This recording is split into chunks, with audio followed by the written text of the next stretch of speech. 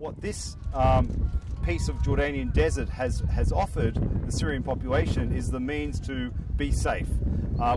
In the last 12 months, we've accommodated 350,000 Syrians, 200,000 of which have subsequently moved on into the urban environment. We've got anywhere between 120 and 150,000 people now, but it served its job.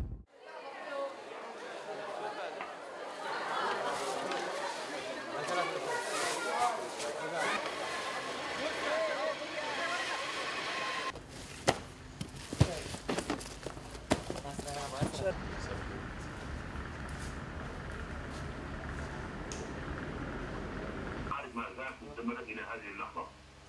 يعني بمعنى اصح اختي كريمه القصف يتواصل وصولا الى المناطق الشرقيه والتكافؤ. يعني شيء اكيد انه احنا بامان هون. عرفت شلون؟ اول شغله انه شريط حدودي ودوله ثانيه ما بقدرش انه يقصف عليها او يضرب عليها. عرفت شلون؟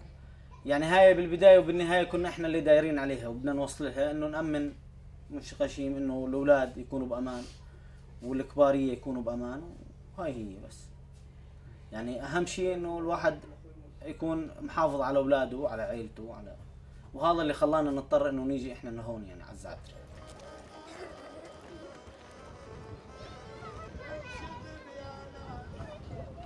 I think it's important to recognize that 1 year afterwards a lot has been done. Education, health, shelter, water, sanitation, all these things have improved.